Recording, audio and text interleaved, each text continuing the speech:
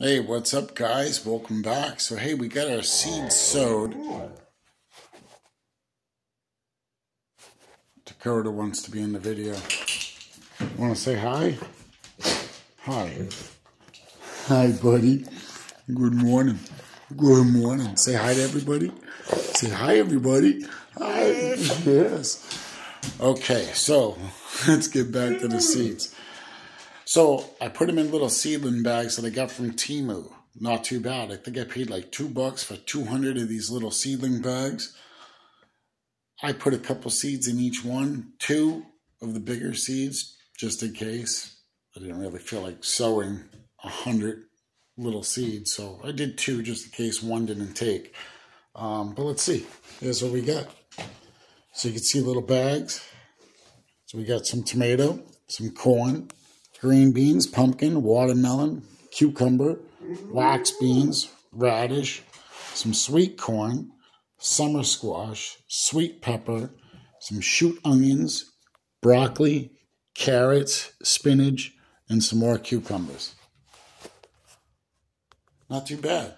So we're going to wait. We're going to see how these things work out.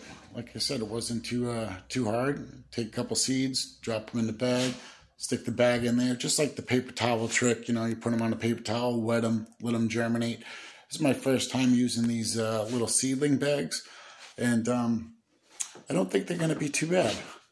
So, like I said, you can get them right off of Temu. There was 200 of them for like $2.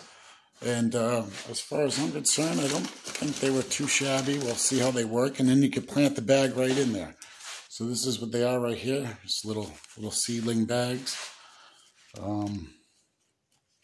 Just open them up through the top and drop your little seeds right down in there.